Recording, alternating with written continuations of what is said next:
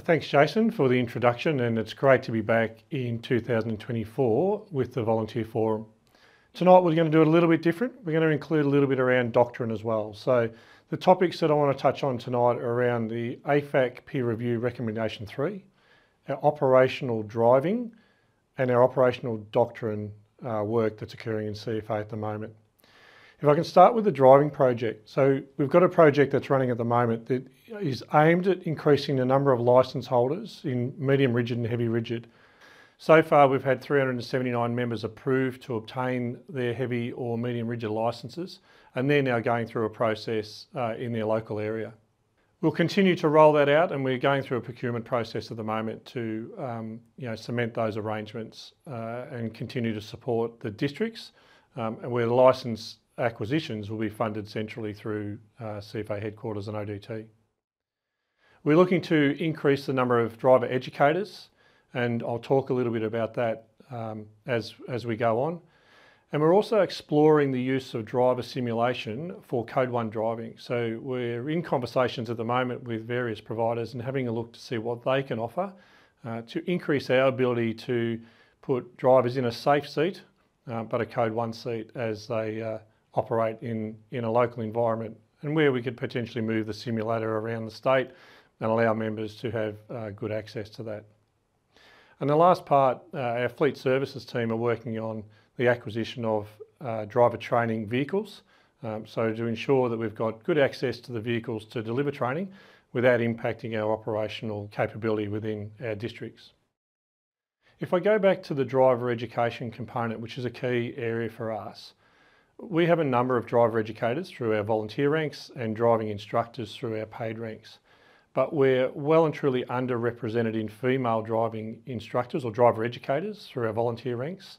So what we're doing is we're offering 3 courses this year for driver educators that'll commence in April. There'll be 14 online sessions during the week, 2-hour sessions once a week, and then there'll be 3 weekend prac sessions broken up over 3 different groups. One of those groups we're offering to female only. So we're looking at how we can increase the number of female driver educators, and we're trialling an opportunity here to run a program specifically set for our female drivers to apply for if they'd like to follow that pathway through the course. Obviously, females can also apply for the other 2 courses that we'll be running at the same time. So that's pretty exciting for us in the driver education space, and we hopefully will open up the number of educators and then be able to assist brigades in the delivery of driver training into the future. If people are interested in that, I'd ask them to get in contact with their district CLD and to make nomination to attend one of those 3 courses. The other component we're working through in the driver education is for the release of Drive Off-Road. We're doing an upgrade to our existing driver instructors and driver educators. And so far we've had 46 of our driver educators and driver instructors do that additional training to bring them up to speed with the new Respond Off-Road course. Again, looking to increase capacity to deliver training into the field. The second thing I'll talk about tonight is the AFAC Recommendation 3, which is the feedback process. So just to cap off, the AFAC recommendations, there were 14 recommendations made to CFA from the AFAC peer review, and AFAC Recommendation 3 identified that we needed to introduce a feedback process to allow our instructors and our students to provide feedback on course material in a detailed sense, and then to be able to follow that feedback through to ensure that it's linked to future course development, and that the person raising that feedback has feedback themselves on the information they've provided ODT. We've now got that, and we've set up a link through Members Online that allows our members to add the feedback to a course. So they'll go online, click on the link. There's a video on Members Online under the training page that will also describe how to follow the process, but it's fairly intuitive. They'll be asked to click on the link, complete the information around the training course, and that will then link to a product which is called LawView, And we use this in other parts of the organisation. So we're using an existing system.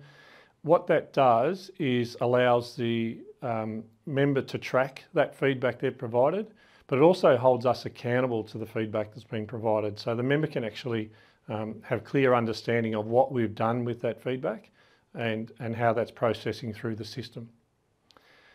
The other part of the Members Online page that's been established with the feedback, the button alongside that also is a complaints button. So there's two. There's a feedback button for the course material and a complaints button if people have any complaints around the training that they've received or the way training's delivered or anything under that training banner. So that can go from behavioural standards to where they've been potentially isolated from courses or not able to apply for courses. Again, that complaint system is linked to our CFA broader complaint system, so it's mirrored. It actually runs through the same process, and any complaints involving training will come back to the relevant person for follow-up. So there are two things that we've linked to the AFAC peer review, and we're quite comfortable now. We'll monitor it. We'll certainly monitor and report on the complaints that are coming through by number, but we'll also monitor how well it's accepted as a tool that we can use within CFA. And the last piece I want to talk about tonight is our Doctrine. So ODT, Operational Doctrine and Training, part of our team consists of the Doctrine team that focuses on developing operational doctrine for CFA. So that includes a review of our SOPs and standing orders. So tonight we'll invite Tim Connor. Tim's our Acting Manager Operational Doctrine to walk us through, firstly, the operational doctrine that's under development at the moment, and also how people can provide feedback on the doctrine. Thanks, Rohan. In 2022, CFA introduced a new digital policy management system to become CFA's central source of truth for policy and procedure documents. This system allows CFA to more easily manage and update SOPs. The Doctrine team is currently working through a process of reviewing all SOPs. As they are reviewed and transitioned into the new system, you will see some changes to the style and format of these documents. A number of SOPs have been updated recently, including the Notification of Injuries and Fatalities SOP, which details CFA's updated process where a WorkSafe notifiable incident occurs at an incident, such as a serious injury or a fatality.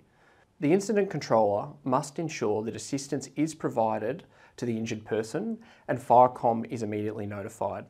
FireCom will then notify the State Duty Officer or the District Duty Officer. Only the CFA OH&S Duty Officer is to notify WorkSafe. The Low Voltage Fuse Removal SOP has been updated to include additional information where some low voltage fuses may contain asbestos. The Emergency Evacuation Signal SOP has been updated with new terminology and now includes an interoperability table to show similar procedures from other fire agencies we work with. We are close to finalising other documents for consultation, including SOPs that relate to incident controllers and agency commanders, management of media, and brigade and group procedures. As documents are reviewed, they are placed on the bulletin board for feedback and listed within CFA News.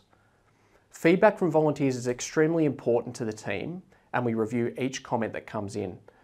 To provide feedback, head to policies.cfa.vic.gov.au and click on the bulletin board link.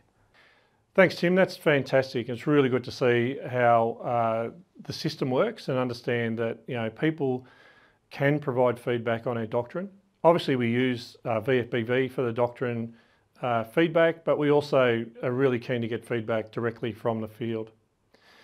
It's an important part of the work that we do, and I really appreciate your work and the work of your team to help prepare us for the future. Thanks, Tim. Thanks, everyone. Back to you, Chief.